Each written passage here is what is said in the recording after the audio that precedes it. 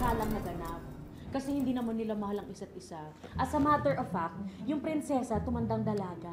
Tapos yung prinsipe, kinasal sa kasambahay nila. Kaya walang happily ever after.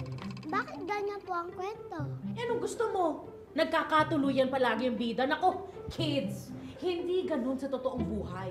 Hindi totoong may forever. Hindi totoong may love. Dahil lahat sila naghihiwa-hiwalay.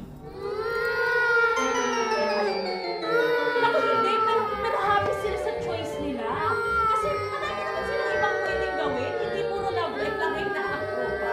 Miss Magayon, what's happening here? Nag-acting class po kami. Tinuturuan ko silang mag-emote. Hindi, pakalmahin mo sila pagkatapos pumunta ka sa office ko. Agad-agad!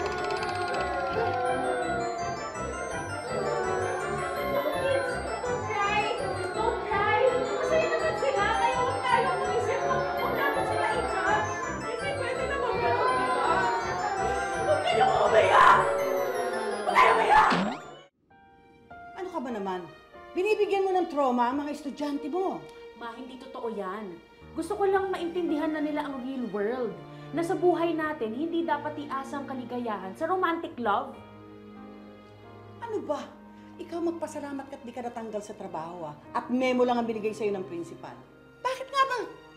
Galit na galit ka sa love. Ma, hindi naman sa galit. Galit lang ako sa mga tao na parang patay na patay sa idea ng romantic love. Eh, alam ko naman yung katotohanan na yung katawan natin nagsisinungaling sa atin for us to make babies and to make more babies. Hindi. Hindi yan totoo. Hindi tayo nai-inlove para lang to make babies.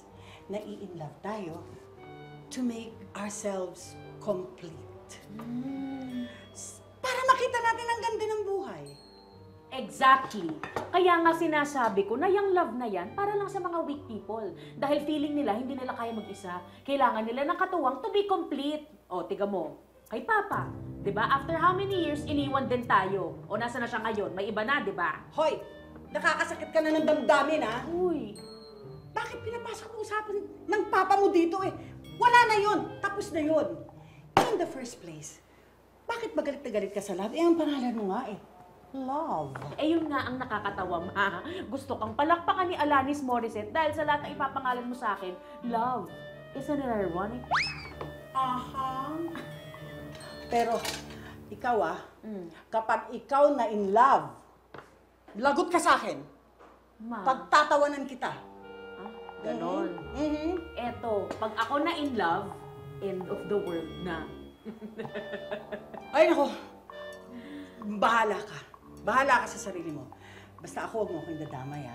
Because ako, I love the feeling of being in love.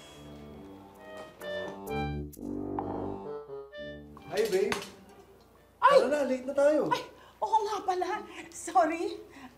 Wait lang, sandali, babe, ha? Babe? Yeah, aha. Nga pala, ang bago kong BF, si Rowell. Hindi ba? Bagay na bagay ang pangalan namin, Rowena and Rowell. Hashtag, Roro. Ito ang pinakadahilan kung bakit hate na hate ko ang romantic love, dear Uge. Karamihan kasi ng tao, inaasa nila ang worth nila sa love life nila. Tulad nitong si Mama Rowena.